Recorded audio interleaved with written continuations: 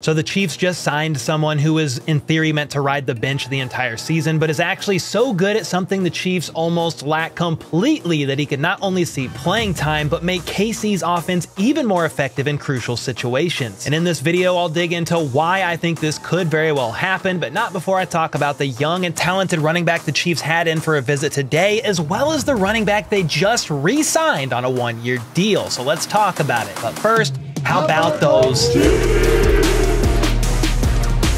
First up, the Chiefs hosted an intriguing running back today, with Adam Schefter reporting first that free agent running back J.K. Dobbins is visiting with the Chiefs today per his agency. Dobbins visited with the Chargers last week, and the former second-round pick of the Ravens, quote, is expected to have a home very soon. Dobbins is only 25 years old and had a pretty standout college career at Ohio State, but has basically been riddled with unfortunate injury after unfortunate injury during his short NFL career. Since 2020, he's only played in 24 total regular season games out of 68 he could have played in if healthy. He had a nice rookie year in 2020, racking up nearly 1,000 yards from scrimmage and 13 touchdowns, but sadly tore his ACL the very last preseason game of the next season, 2021. So that caused him to miss the entire year. Then in 2022, he missed 9 more games due to continued knee issues, and in 2023, he tore his Achilles week 1 of the regular season. I mean, we thought CEH was hit with the unfortunate injury bug, but compared to Dobbins, CEH's injuries don't seem too bad. Don't get me wrong, it's not Dobbins' fault, it's just extremely unfortunate so far in his career. And since his Achilles tear that he sustained week 1 of the 2023 season,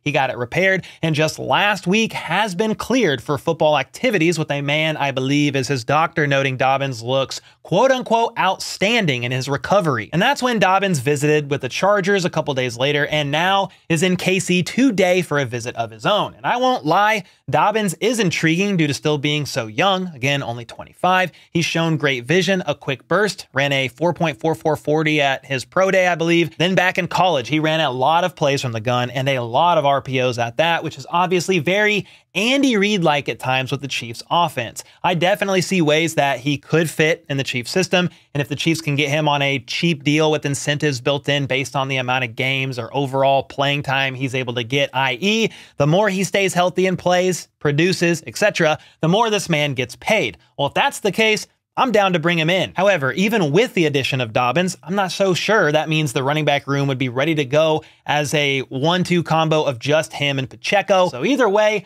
I'm intrigued to see if Dobbins does indeed land in KC once all is said and done. I will say Hollywood Brown likes the idea, tweeting out to him and telling him to, quote, think diamonds as a nod to Andy Reid's texting tactics, but do you guys like the idea as well? Or does his injury history scare you away? Let me know in the comments down below. Well, hey, speaking of running backs, we have some running back news, because shortly after J.K. Dobbins visited with KC, it was announced that the Chiefs re-signed running back Clyde Edwards-Helaire to a 1-year deal. So the same day J.K. Dobbins visits, he leaves, they sign CEH instead. And from what I understand, this is not a either-or situation. Nate Taylor of The Athletic reported that down the road, a partnership could be something that happens later this offseason, with Taylor adding that his visit today was productive for both parties. So CEH returns, J.K. Dobbins is to be determined, ? I'm not sure if the signing of CEH was already going to be announced today before J.K. Dobbins was scheduled to visit, or the Chiefs had that visit with Dobbins first before deciding whether or not to sign CEH. But either way, you're getting a vet that knows the system, and Clyde Edwards-Helaire. I have no problem with this signing. I kind of expected it, to be honest. They did decline his 5th-year option, which was going to be around $5 million this season. So that was a no-brainer. Decline his option, but if you could bring him back on a cheap 1-year deal, maybe add some incentives in there based on playing time and performances, I am all for it. Again, when healthy, CEH, he's not the most elite athletic running back in the world, but he has shown that he can get the job done. He broke off several large runs last year, had a big touchdown catch, climbing the ladder for the score in a different game, catching a pass from Patrick Mahomes.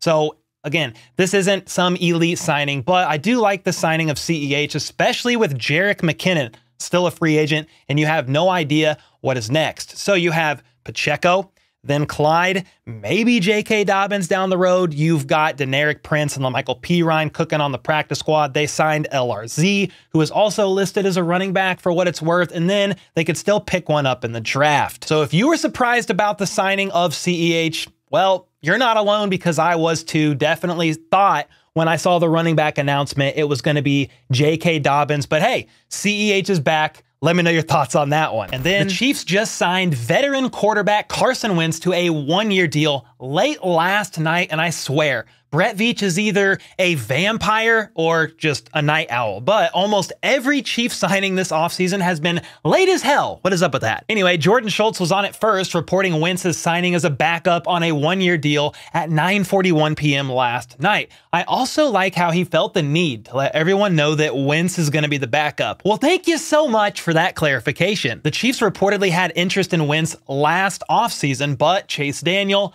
another former Chiefs backup, shared that Wentz thought he was worth more than the Chiefs offered and ended up signing with the Rams around week 10 last season. He may have regretted not taking the KC deal because he wasn't in the league for over half the season. A player can think he's worth more, but the market is what dictates a player's value. This isn't a direct comparison by any means, but we saw that with Snead when the Chiefs got a third-round pick out of him for next year, the 2025 NFL Draft, when L'Jarius was projected to command a second-round pick for this year. Again, not apples to apples, but this stuff happens all the time. Players don't get what they want due to the market, and teams themselves don't either, whether it's for a player they hope to sign or one they're aiming to trade away. Anyway, I get why Wentz felt he was worth more. He's a former second overall pick in the 2016 NFL Draft, just 1 year before Patrick Mahomes was drafted, and during Wentz's 8-year career, he racked up 47 wins and 45 losses, throwing for over 22,000 yards and 153 touchdowns. He made the Pro Bowl in 2017 and also played a big role in the Eagles winning Super Bowl 52. I mean, yeah, Nick Foles finished out the season playing from week 14 on after Wentz tore his ACL, but before his injury, the Eagles were like 10-3, something like that, during the season, with Wentz leading the charge. So yeah, I'm sure Wentz thought he would get more money than he was offered by KC last offseason. After all, he just started 17 games for the Colts in 2021, leading them to a 9-8 record, but his stock fell dramatically when he was with the Commanders, going 2-5 with them, and was eventually benched. And with that, the Chiefs probably offered Carson a deal very similar to what they offered Blaine Gabbert, who last offseason signed a one-year, $1.3 million contract because they have Patrick Levon Mahomes. So Blaine Gabbert basically signed a vet min deal or very close to it, which is what Carson Wentz most likely signed for just last night. We don't have the contract details as of yet, but it's probably very close to what Blaine signed last year. And that's because the Chiefs' budget for QB2 is what it is, with Patrick Mahomes at the helm. And Wentz took a gamble last offseason, but now finds himself in KC after all for this year. And I personally love this signing. I think he's a clear upgrade over Blaine Gabbert for the QB2 spot, has the most starting experience of any Mahomes backup, and very recent starting experience at that. He can still sling the rock, is not afraid to use his legs, and with him being just a few years older than Mahomes, he's still got plenty left in the tank, even if it's as a backup quarterback. I mean, if God forbid Mahomes goes down for a game or two or 3 at worst, Wentz will more than likely be able to effectively run the offense while utilizing more of the team's playbook than some backup QBs in the past, and more than likely win most of those games. That's no knock to Chad Henne either, but he retired after Super Bowl 57, can't get him back. So the Chiefs have wanted Wentz since then for a reason. I mean, look at this wild stat Charles Goldman dug up. Wentz basically has as many wins as Chad Henne, Matt Moore, and Blaine Gabbert, the last 3 backups combined, as well as roughly half the losses. This is a very solid signing, and that's not even mentioning one of the most intriguing reasons the Chiefs could use Wentz to drastically help the offense that has struggled greatly in one key area in recent years. But before I get to that, I gotta shout out the sponsor of today's video, the HBTC blend of Benchwarmer Brew. This has kept me going strong during all these late night free agency signings, leaving me with a victorious buzz every morning, because after all, this is a coffee modeled after the back-to-back champs. With origins of Mexico and Ethiopia, this smooth medium roast not only has the endorsement of Brandon Perna, but is also one of the top selling blends of the bunch. And to support the channel and get yours today, just go to coffee.hbtchiefs.com or click the link in the description below. Now, Here's something the Chiefs could use Carson Wentz for that they haven't really been able to effectively do in years. Sam McDowell of the KC Star put out an interesting article this morning after the Wentz signing happened that discusses something Wentz does better than almost anyone. It's not a stat you think to look up, nor one that's commonly displayed, and that is the success rate of a particular quarterback running a QB sneak.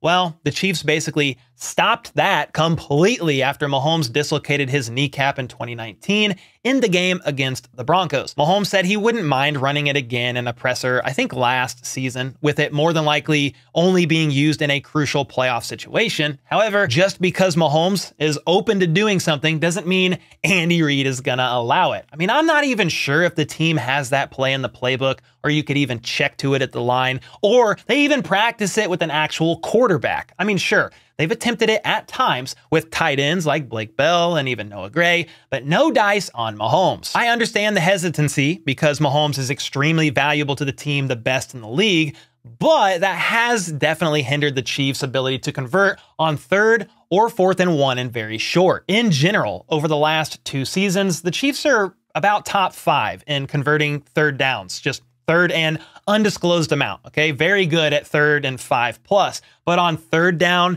with 1 or less, or 4th down, 1 and less, they've only converted 52.4% of those attempts, which was 25th in the NFL. Part of that reason is because teams know the Chiefs are not going to be running QB sneaks, and therefore the very short yardage plays has been their Achilles heel. Well, what if Carson Wentz could remedy that situation for the team? Not only is Wentz a big man at 6'5" and approximately 237 pounds, but he's been borderline elite at QB sneaks throughout his career. You can see here that every single year Wentz has found a way to successfully run the QB sneak most of the time. Of his 53 attempts, Wentz converted 47 of them. Sure, from 2016 to 2020, Wentz was with the Eagles and had Jason Kelce as his center, which definitely helps, you know, having the best center in football snapping you the ball. But in 2021, Wentz was with the Indianapolis Colts and still converted 9 of his 10 QB sneak attempts, a 90% success rate. Sign me up, that's pretty damn good. So maybe, just maybe, a bonus of having Wentz around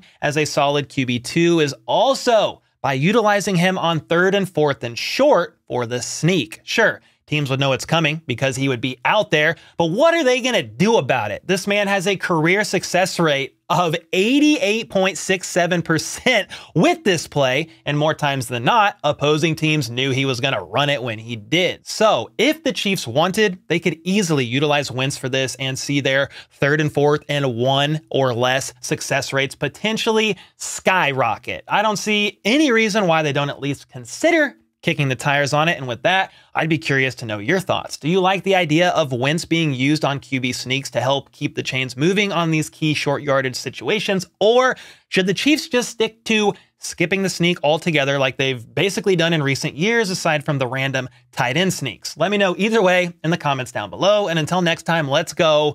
Let's freaking go. How about those?